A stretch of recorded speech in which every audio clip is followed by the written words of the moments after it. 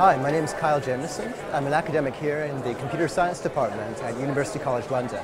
And I'm here today to tell you about UCL ArrayTrack, a precise indoor location system.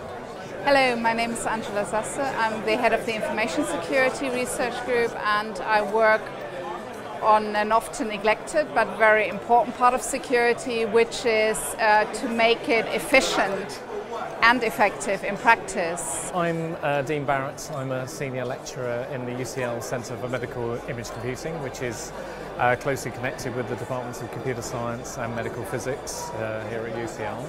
And one of my main interests is in addressing some of the issues of prostate cancer.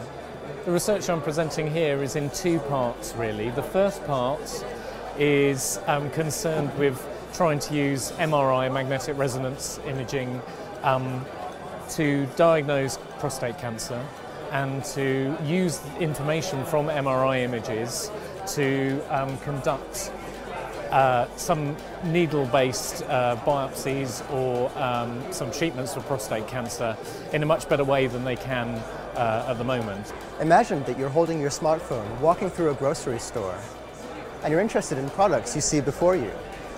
As you hold your smartphone, access points like the one you see here on the wall of the grocery store can pinpoint your location down to centimeters. What that means is that as you're standing in front of, say, the apples, your smartphone will tell you about that product and give you information such as how far it traveled to the supermarket and tell you more about it so you can make an informed buying decision. The work we've been doing with major international companies is to look at how much time some of the security mechanisms waste.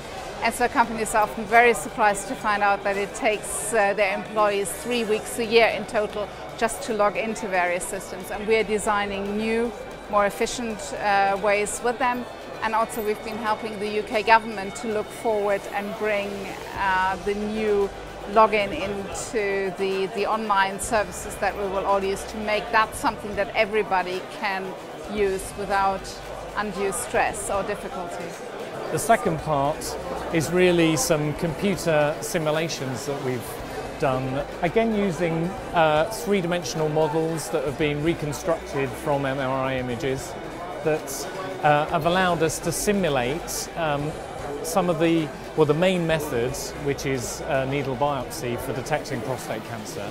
And by doing large numbers of simulations and doing some analysis of the statistics resulting from those simulations, we've been able to develop a new scheme for diagnosing prostate cancer.